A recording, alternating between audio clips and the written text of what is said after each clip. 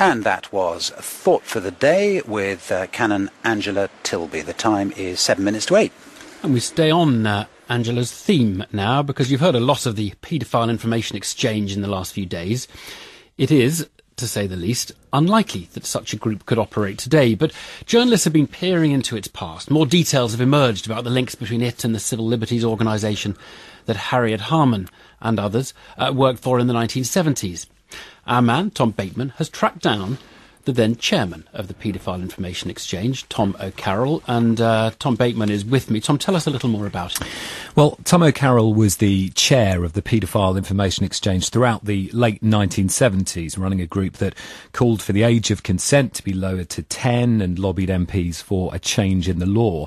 Now, O'Carroll himself was convicted in 1981 for conspiracy to corrupt public morals. In 2006, he was jailed for 2.5 years for distributing indecent images of children.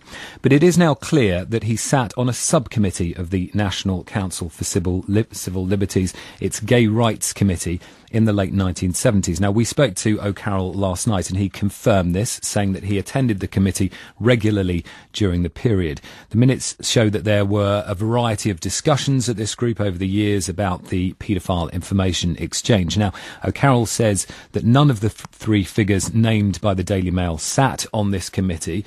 He says he never met Harriet Harman at all, but did once speak to Patricia Hewitt very briefly. Of course, she was later to become Labour Health Secretary and was then General Secretary of the NCCL. He spoke to her at a conference in Sheffield in 1978 and says that she was opposed to his group being involved with the NCCL. I spoke to her when we were just going up a floor or two in the lift, and she was somewhat frosty. And I said something to her, I think it was a pleasantry, and she didn't take it that way, and she said that I'd been rude to her afterwards, which I hadn't been. My impression was that she simply had great distaste for being in the same lift as me. Well, we've tried to contact Patricia Hewitt, but she's understood to be currently overseas. Yesterday, Harriet Harman said that she very much regretted, of course, what she called a vile organisation had ever existed, and that it had anything to do with the NCCL, and said that it didn't affect her work at the council.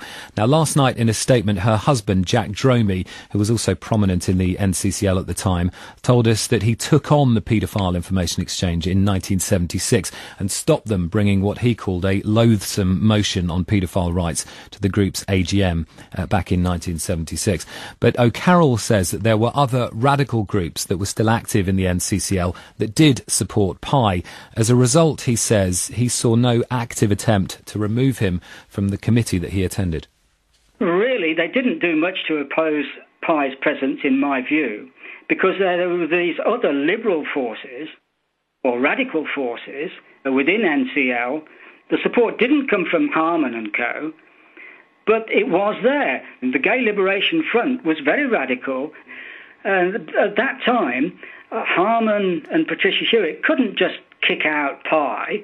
Or, well, they could. Have tried, but they didn't even try. And the reason they didn't try is they didn't want to rock the boat, because their careers within NCCL depended on them not rocking the boat too much.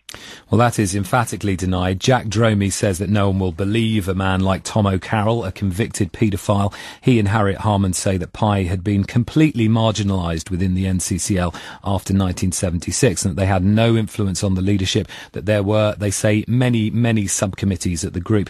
Anna Coote is also a former NCCL executive member who spoke to the BBC last night. We had a lot more important things to do. It was not an influential organisation. It did not have any influence. It did not have any status. And that was the way it was. Tom Bateman there, taking us through a bit of 1970s history. We'll deconstruct some of that with Tessa Jowell at about quarter past 8.